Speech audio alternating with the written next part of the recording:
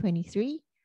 If you don't have a Bible, there are some on the table up the back, I think, or yeah, yell out or wave out. We should be able to get one to you. So Matthew 23. Then Jesus said to the crowds and to his disciples, the teachers of the law and the Pharisees sit in Moses' seat. So you must be careful to do everything they tell you, but do not do what they do, for they do not practice what they preach. They tie up heavy, cumbersome loads and put them on other people's shoulders, but they themselves are not willing to lift a finger to move them. Everything they do is done for people to see. They make their phylacteries wide and the tassels on their garments long. They love the place of honor at banquets and the most important seats in the synagogues. They love to be greeted with respect in the marketplaces and to be called rabbi by others. But you are not to be called rabbi, for you have one teacher and you are all brothers. And do not call anyone on earth father, for you have one Father and he is in heaven. Nor are you to be called instructors, for you have one instructor, the Messiah. The greatest among you will be your servant, for those who exalt themselves will be humbled, and those who humble themselves will be exalted. Woe to you, teachers of the law and Pharisees, you hypocrites! You shut the door of the kingdom of heaven in people's faces. You yourself do not enter, nor will you let those enter who are trying to. Woe to you, teachers of the law and Pharisees, you hypocrites!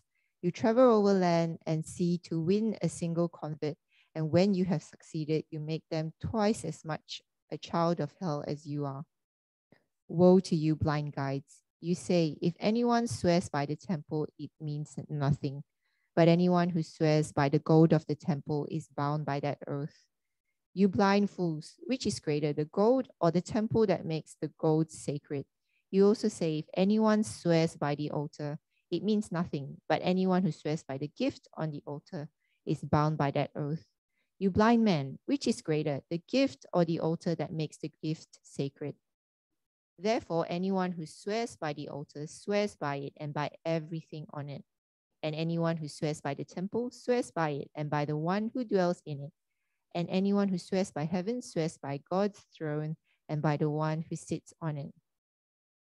Woe to you, teachers of the law and Pharisees, you hypocrites! You give a tenth of your spices, mint, dill, and cumin, but you have neglected the more important matters of the law, justice, mercy, and faithfulness. You should have practiced the latter without neglecting the former. You blind guides, you strain out a gnat but swallow a camel. Woe to you, teachers of the law and Pharisees, you hypocrites! You clean the outside of the cup and dish, but inside they are full of greed and self-indulgence. Blind Pharisee, first clean the inside of the cup and dish, and then the outside also will be clean. Woe to you, teachers of the law and Pharisees, you hypocrites! You are like whitewashed tombs, which look beautiful on the outside, but on the inside are full of the bones of the dead and everything unclean. In the same way, on the outside you appear to people as righteous, but on the inside you are full of hypocrisy and wickedness. Woe to you, teachers of the law and Pharisees, you hypocrites! You build tombs for the prophets and decorate the graves of the righteous. And you say, if we had lived in the days of our ancestors, we would not have taken part with them in shedding the blood of the prophets. So you testify against yourselves that you are the descendants of those who murdered the prophets. Go ahead then and complete what your ancestors started. You snakes, you brood of vipers, how will you escape being condemned to hell? Therefore, I'm sending you prophets and sages and teachers. Some of them you will kill and crucify. Other you will flog in your synagogues and pursue from town to town. And so upon you will come all the righteous blood that has been shed on earth, from the blood of righteous Abel to the blood of Zechariah, son of Berechiah, whom you murdered between the temple and the altar. Truly I tell you, all this will come on this generation. Jerusalem, Jerusalem, you who kill the prophets and stone those who send to you, how often have I longed to gather your children together, as a hen gathers her chicks under her wings, and you were not willing. Look, your house is left to you desolate, for I tell you, you will not see me again until you say, blessed is he who comes in the name of the Lord.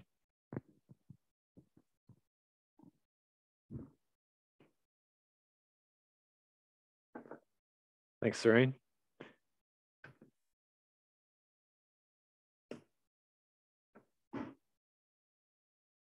Oh, my name's Josh. I think I'm turned on. Okay. I'm married to Sarah over there. We've just got back from 2 weeks on holidays. I don't know if you've just come back as well, but we went to two big things. We went and visited my family in Coffs Harbour at the Big Banana, and we literally went to the Big Banana and walked through it, and the kids thought it was amazing. And then we went to Tamworth and we saw the big guitar.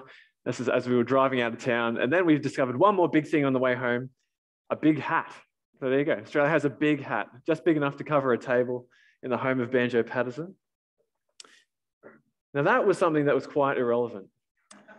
But today we've got quite an important question about God. Is God irrelevant in 2022? Is God irrelevant? Now, the people who sent in this question expressed it a little differently to that. They weren't asking it in the sense of, do we really need God today? Like, a person who can walk doesn't need crutches. We don't really, is God still relevant? We don't really need him, right? We're fine. And they weren't really asking it in the sense of, isn't it silly to believe in God now? Like we no longer believe that the earth is flat. And if you sail far enough, you're going to plummet off the edge. And likewise, we don't believe in God anymore. That's just a bit silly. We know how things work now. But they weren't quite asking it like that either.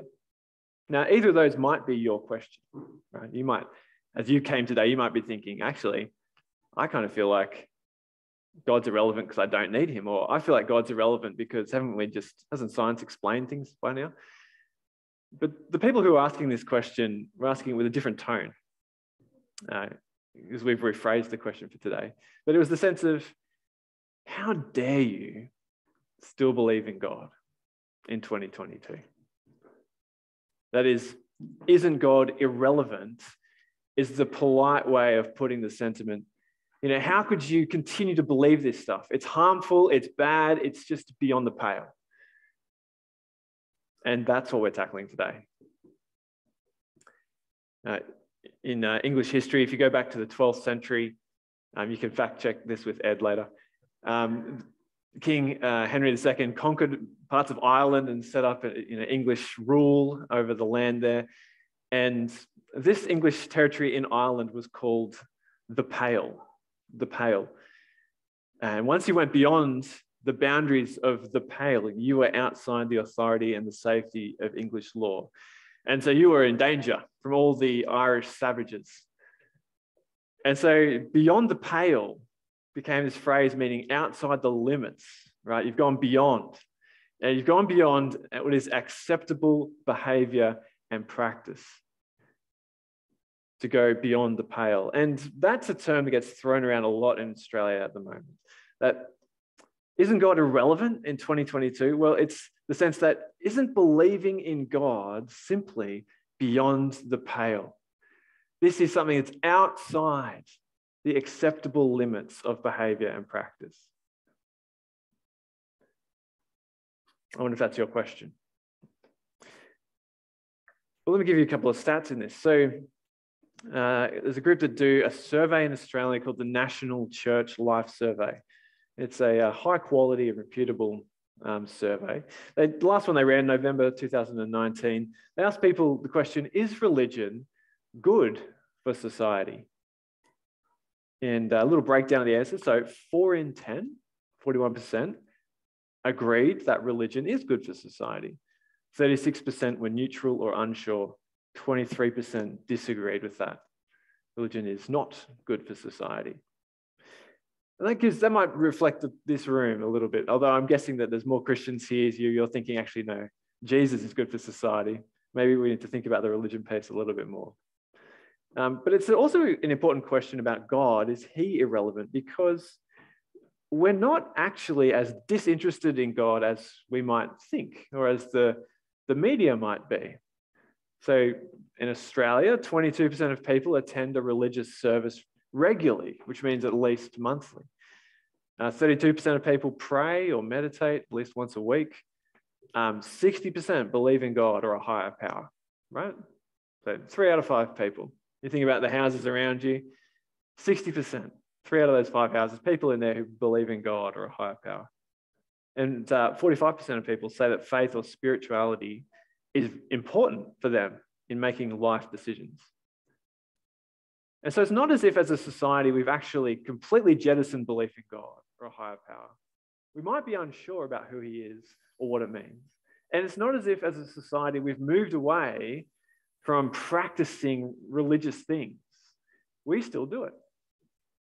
And yet there's a significant concern within Australia, shared in many countries of the world, that no, religion is actually harmful in society. And 1 in 4 people might believe something like that. Now, why is that?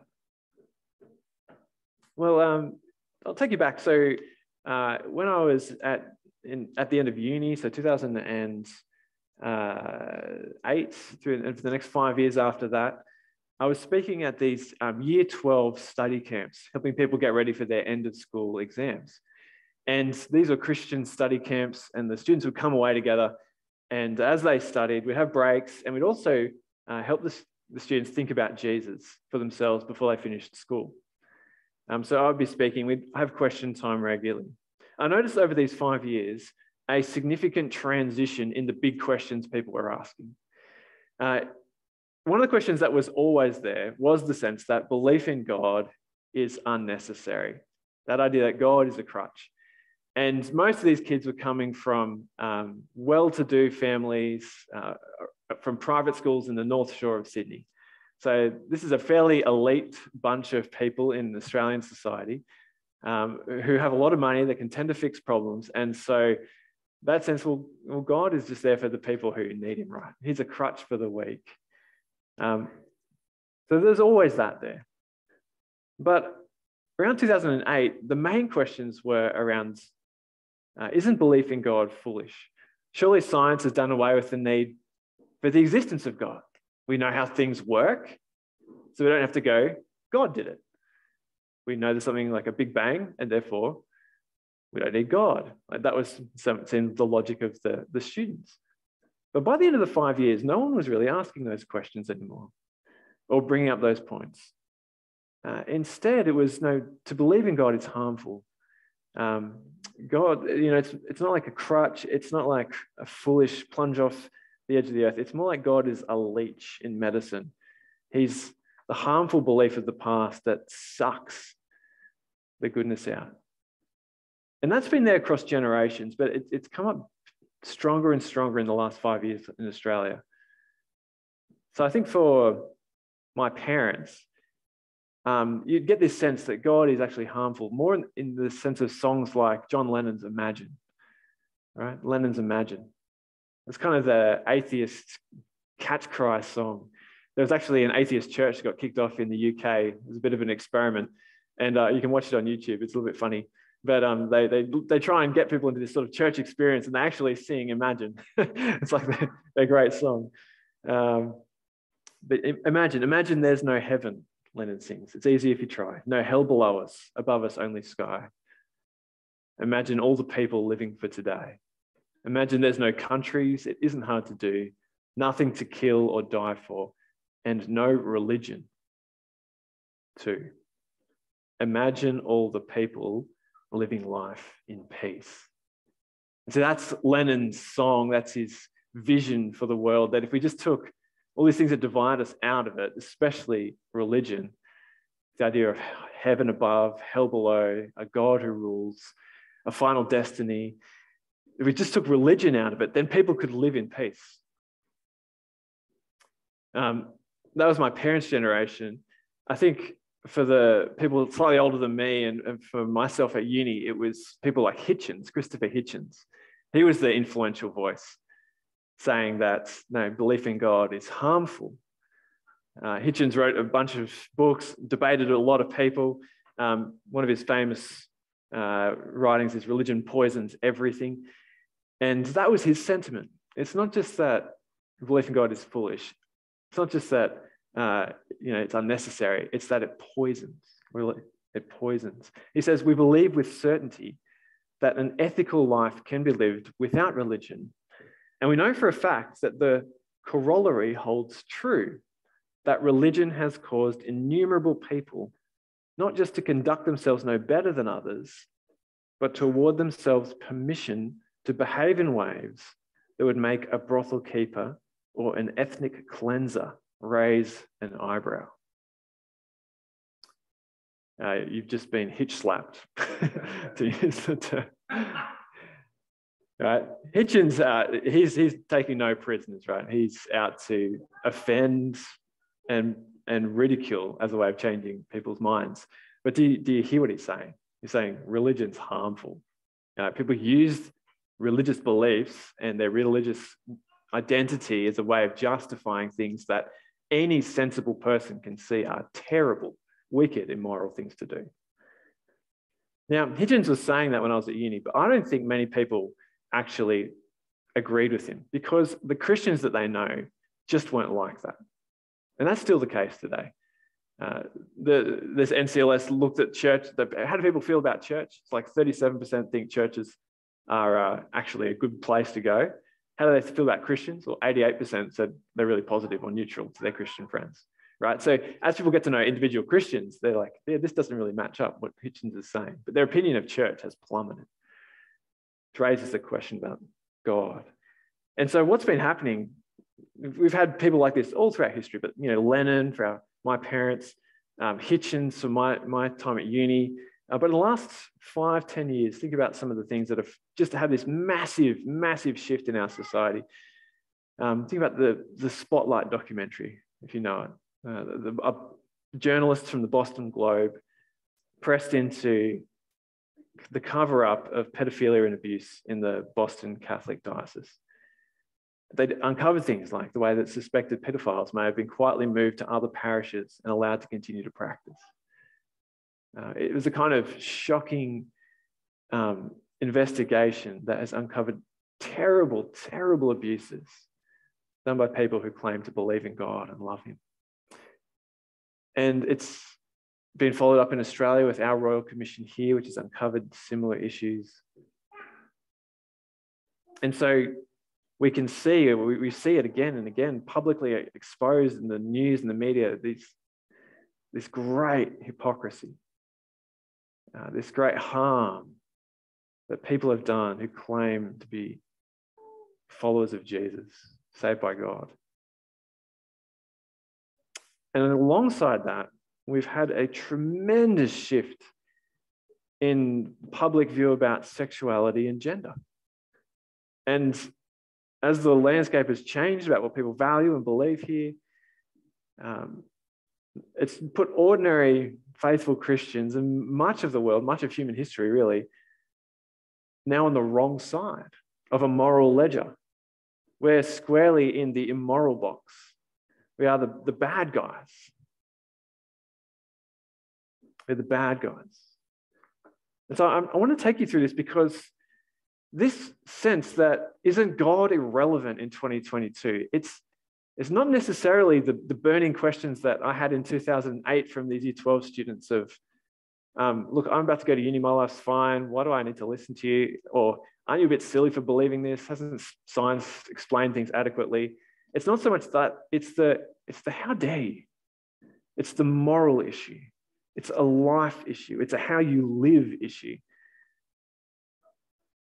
I mean, if the people who believe in God are hypocrites, who use religion to justify bigotry and harming others, then to say it's irrelevant is the politest way you can possibly come across to someone and say, wake up. Wake up. What are you doing? Leave this notion of God far behind. So that's why today I want us to hear from Jesus. We've just heard him speaking. And I'd love you to keep your Bibles open, either on your phone or a paper copy, in Matthew 23, because he's got something to say into this moment and into this experience. And I hope you heard his tone, right? I hope you heard his tone. Here is angry Jesus. Here is angry Jesus. He is deeply, deeply against hypocritical religion. let me just give you a brief introduction to who Jesus is. So you're going back 2,000 years. Christmas, we just celebrated his birth, the annual celebration. He was probably born around 4 BC. When he was about 30 years old, he started a public teaching ministry, mostly in the north of Israel, a region called Galilee, and he traveled down to the south, to the capital city, Jerusalem, a few times on the annual trips there for the big feasts. He taught that the kingdom of God was coming, a kingdom where God's king would reign over people forever, and that in this kingdom there'd be forgiveness. There'd be the knowledge of God. There would be peace with God and one another. And there'd be the hope of eternal life in a new creation. And as he taught, he also performed these great signs that pointed to his authority to teach these things and gave clues to his identity.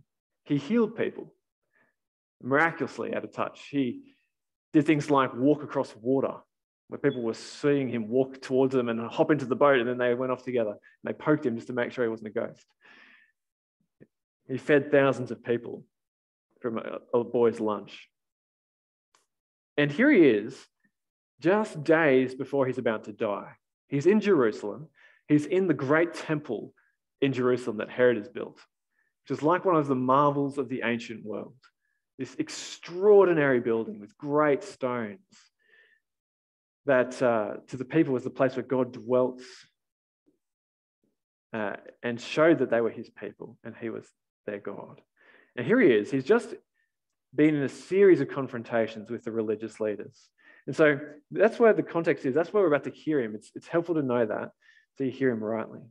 And just before we hear what he says to the crowds about the Pharisees and religious leaders, just look up the page, chapter 22, verse 41 to 46.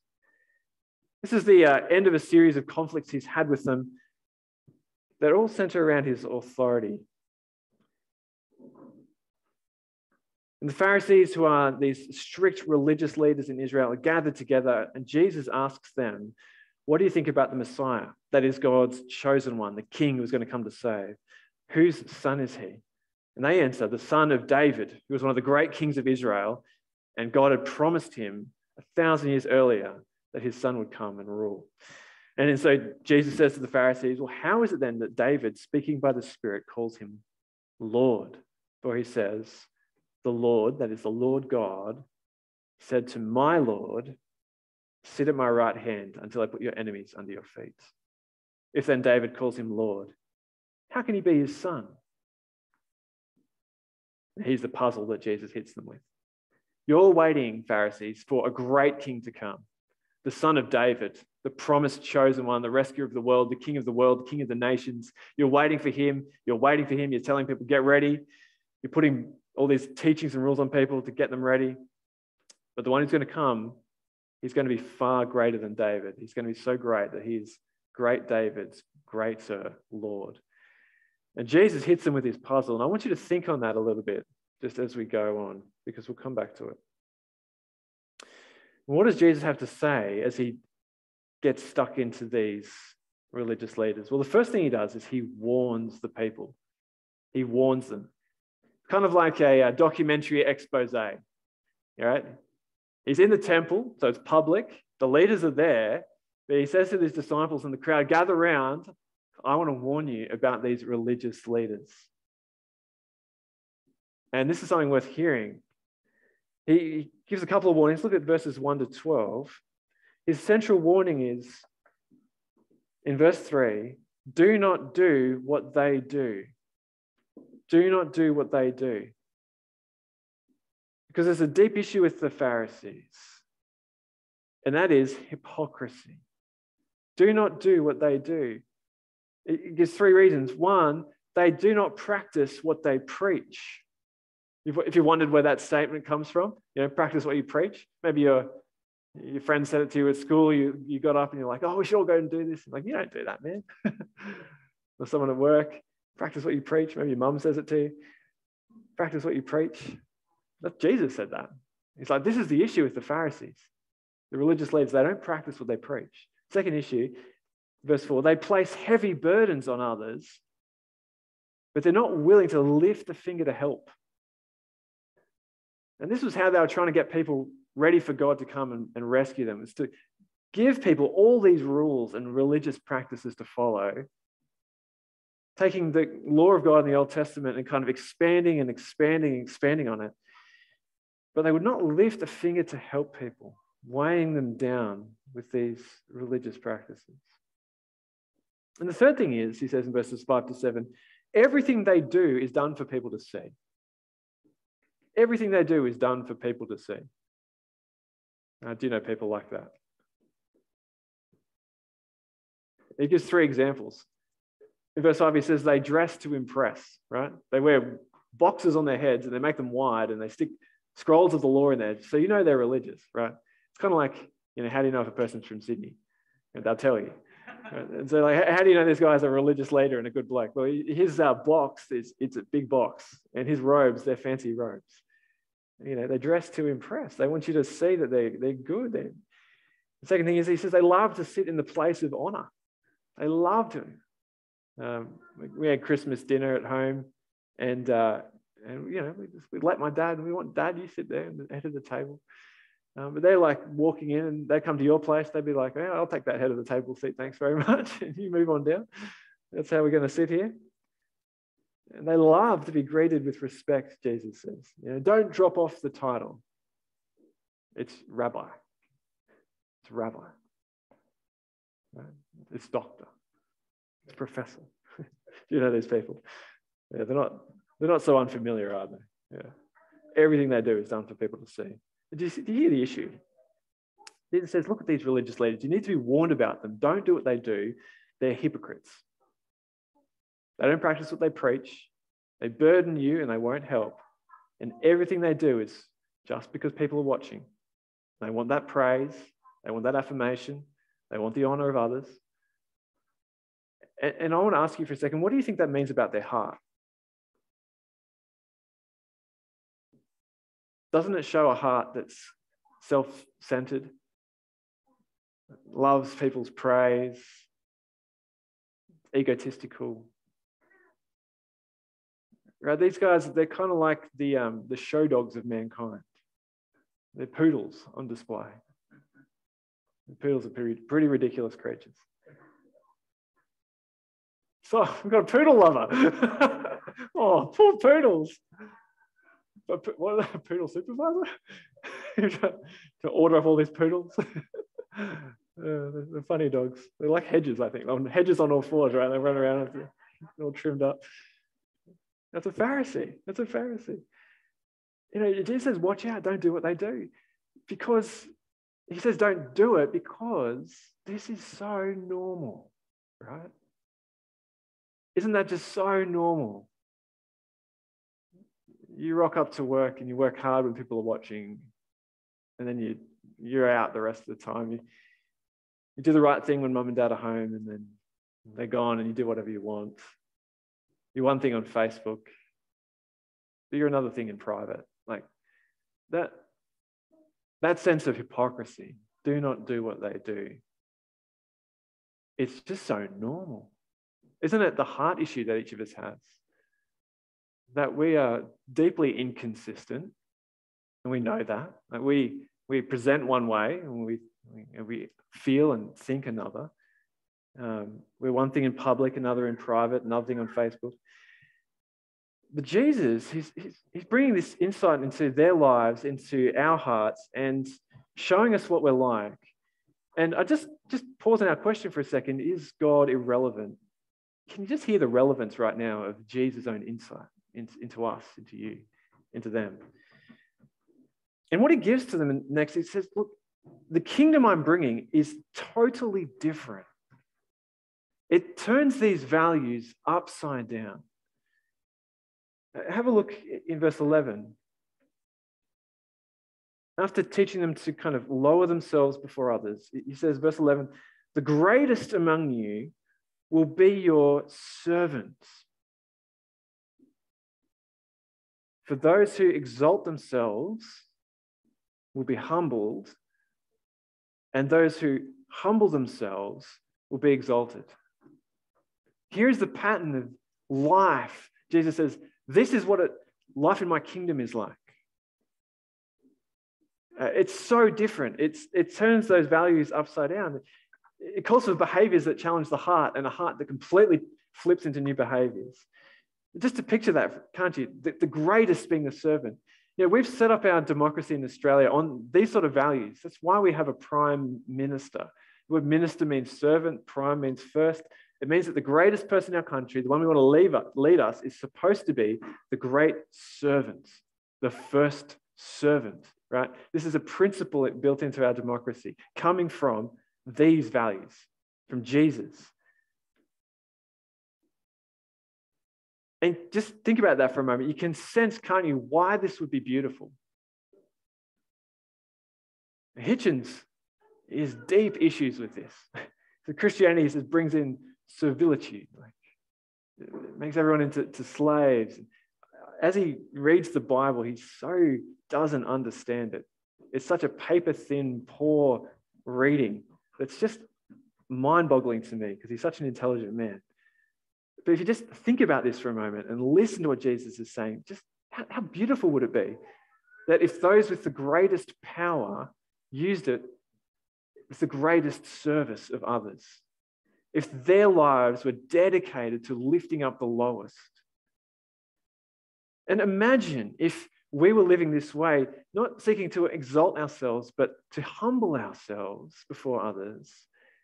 And what would that do? It would mean that we weren't now competing to, exalt ourselves over others by pushing them down, but we'd be kind of getting alongside, underneath, if you will, others to lift them up. What kind of a world would this create? A world where every person is lifted up by every other person, and where people are not only happy to help others, but so humble they're happy to receive help from others.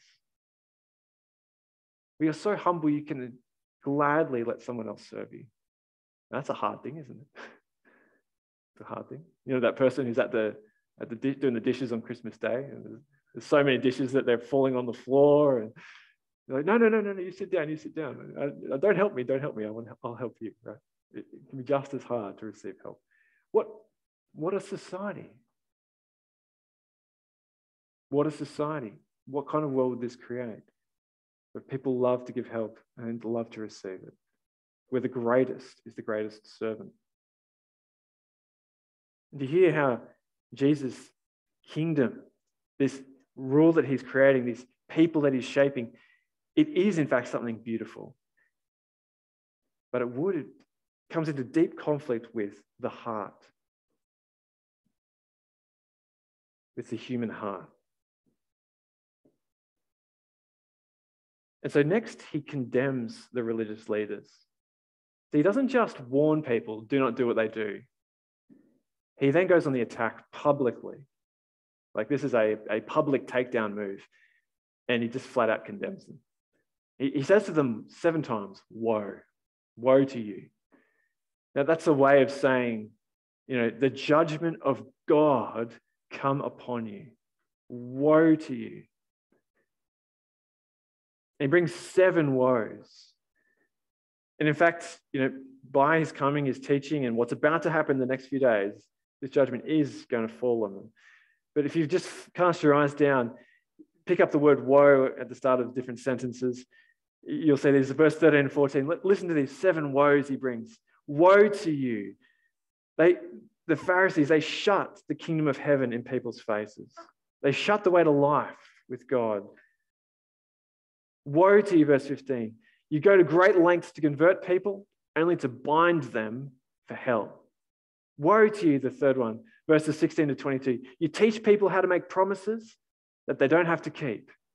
You do it in a way that desecrates God's holiness.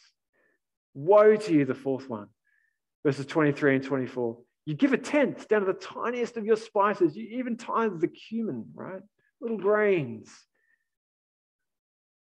And yet you neglect the most important matters of the law: justice, mercy, and faithfulness. Woe to you, the fifth one, verses 25 to 26. Outwardly, you are ceremonially clean, and inside full of greed and self-indulgence. Woe to you, the sixth one, verse 27 to 28. You appear to people as righteous, but on the inside are full of hypocrisy and wickedness. Woe to you, the seventh woe, verses 29 to 34. You claim to be different to your ancestors who murdered the prophets, but you are their descendants, and you will do just what they did. Now, do you hear the issues Jesus is picking up? These religious people are stopping people from truly coming to know God. Their religion is false, empty. It binds people for hell. It's full of hypocrisy. It creates religious loopholes with no regard for God. It's all about the face, all about what you look like on the outside, and has no power to change the heart. Ultimately, it's a religion that refuses to listen to God, refuses to love God, and refuses to love others and treat them with justice and mercy and faithfulness.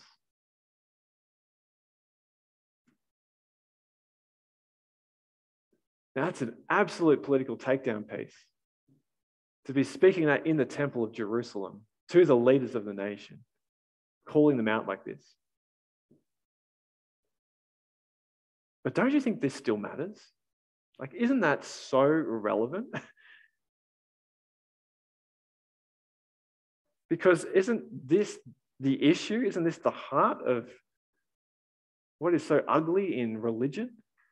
The way that there are all these practices that actually obscure and hide God, the way that people do horrible things in his name, the way that people front up to meetings like this looking wonderful,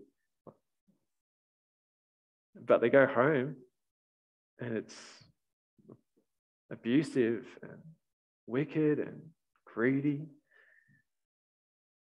The way that the religious mindset goes to tithe the tenth of the spice, and yet doesn't care about justice and mercy and faithfulness. Don't you think this matters? Now, these issues are everywhere. And hypocrisy, right? Hypocrisy isn't unique to those who believe in God or a higher power. Might just stand out the best, though.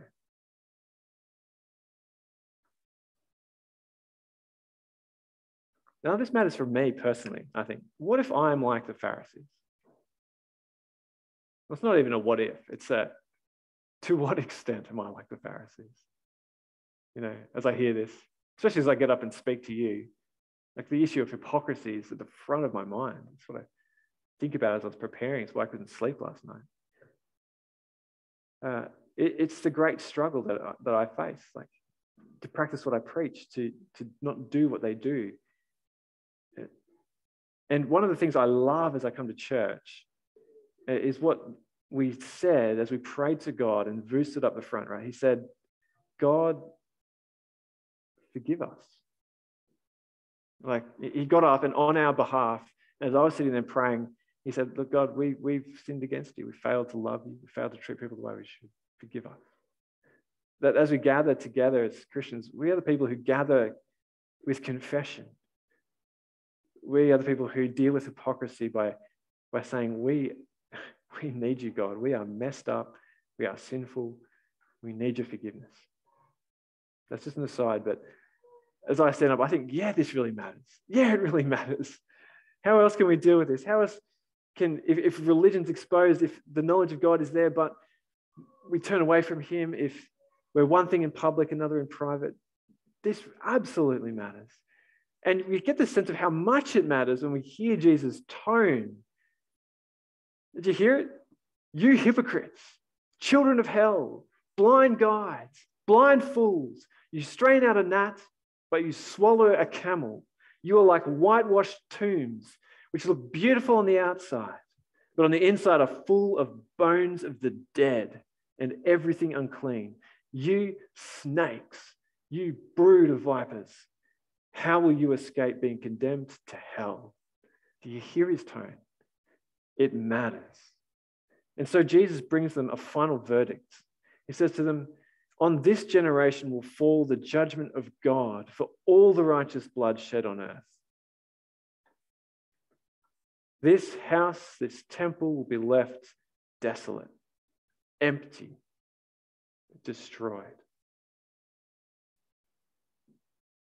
It's a fierce word of judgment. It's particular to that moment and those people, but it anticipates a final judgment where each one of us will have to stand before God.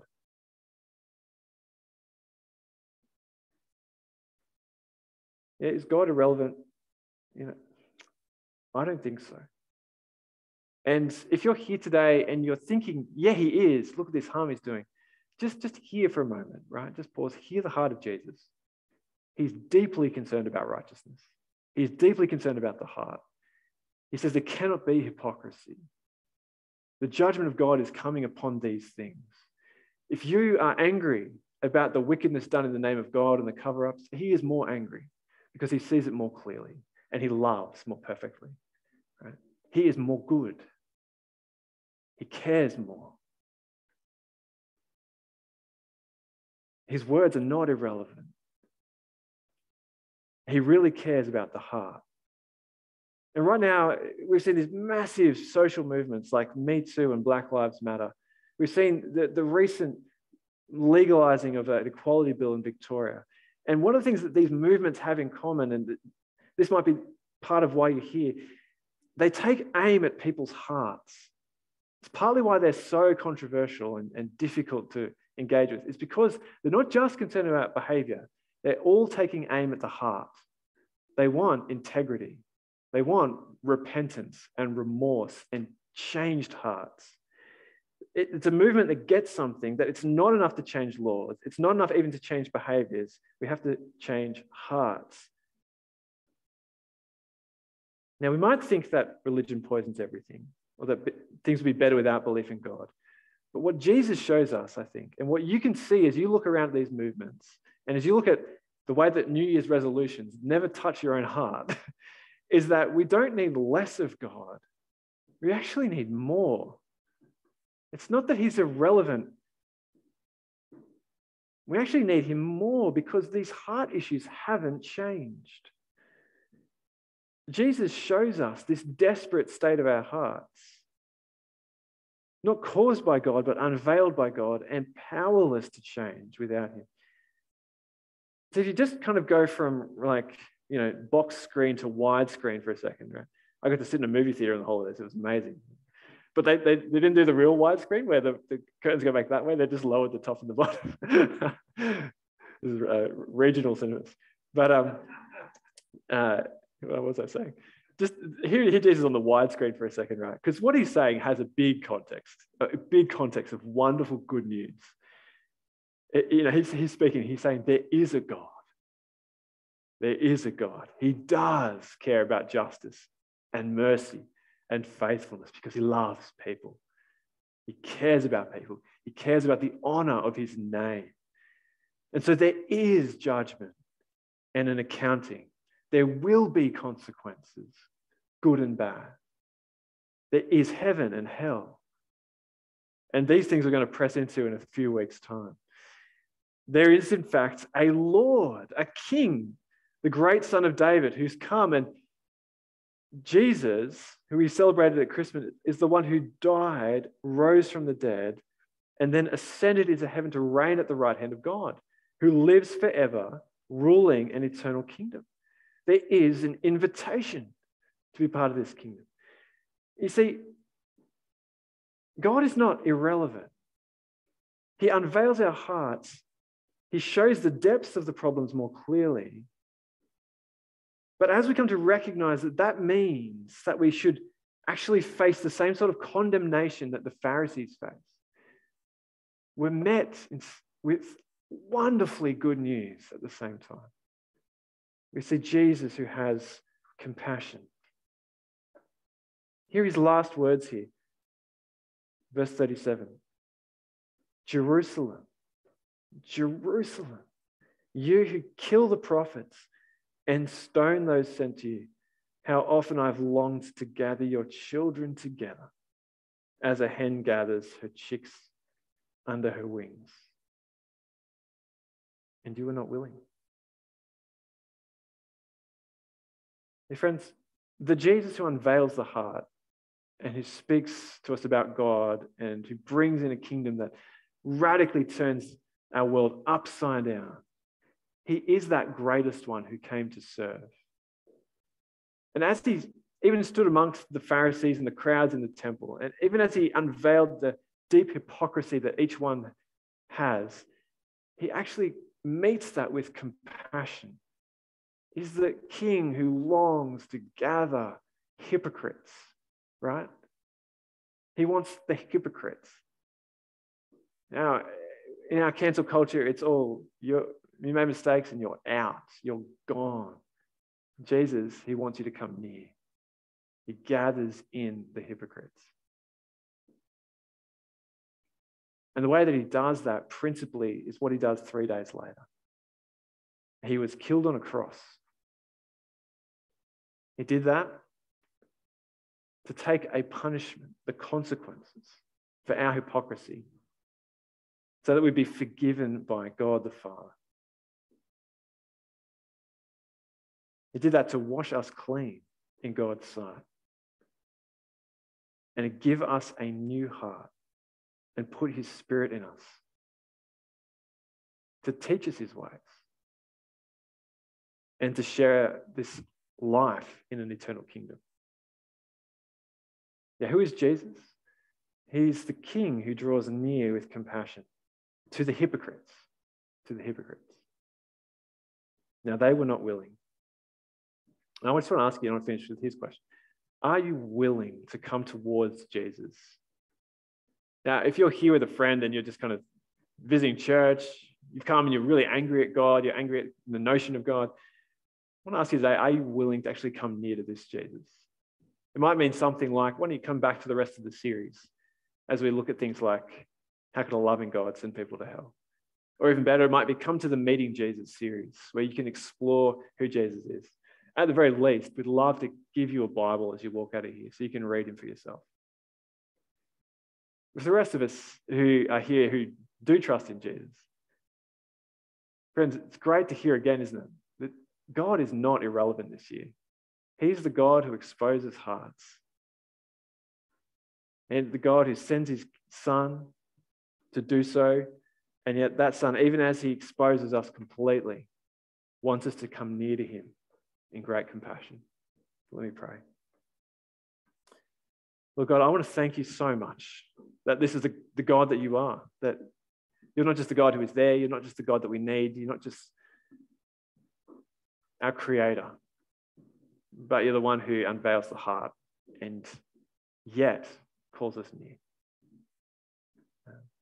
We pray that you'd help us to know you truly for who you are and to know Jesus and to delight in his compassion. I pray this in his name. Amen.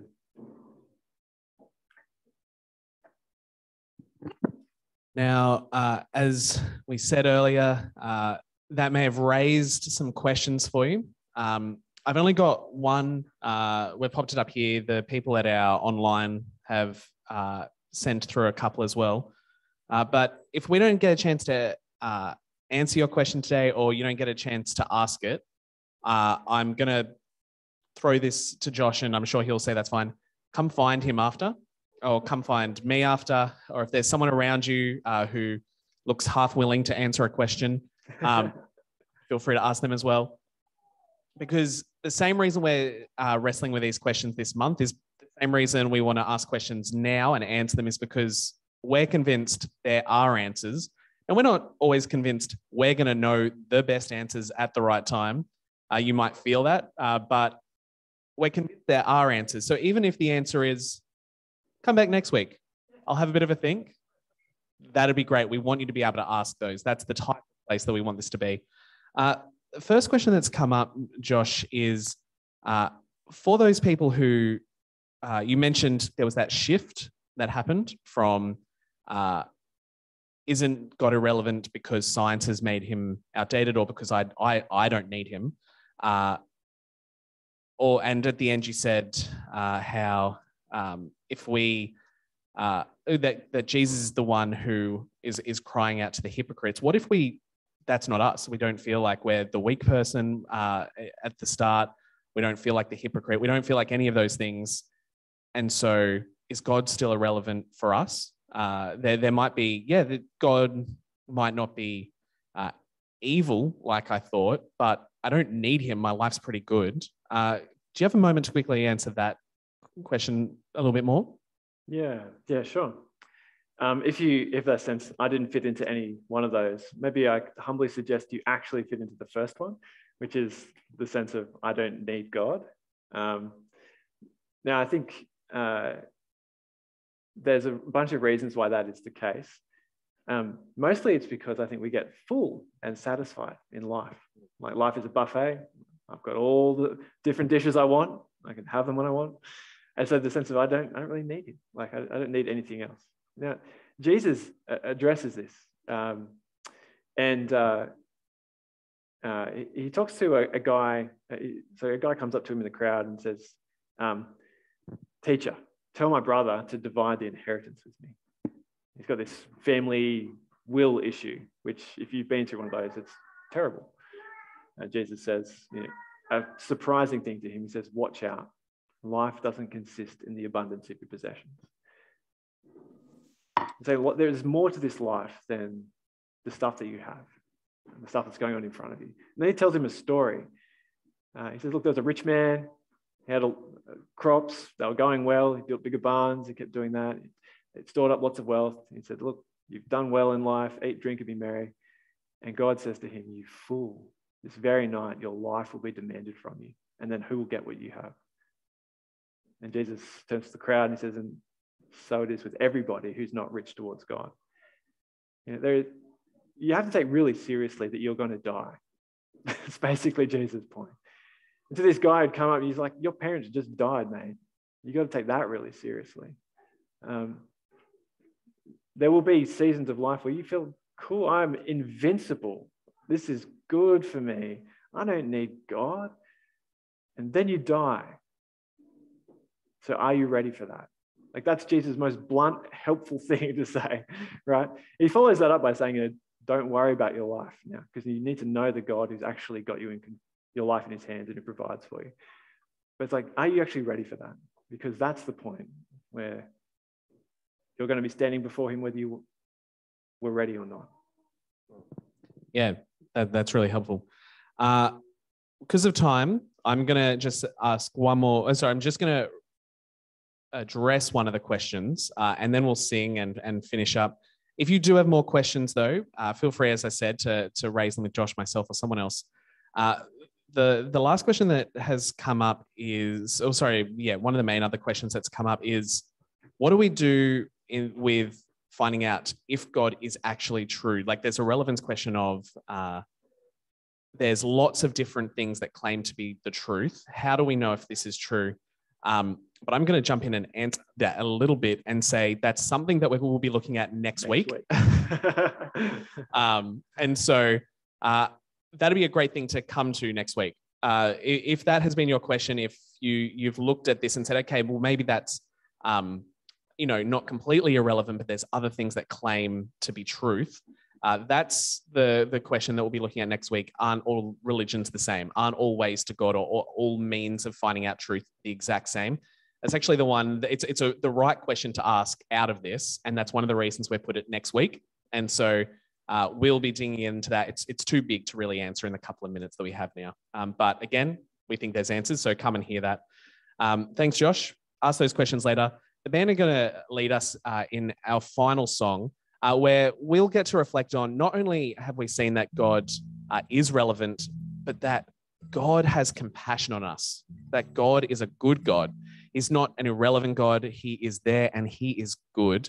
And so we're going to sing our final song, The Love of the Father, where we get to reflect on the fact that God has shown that compassion, that love to us. So stand and sing this final song together.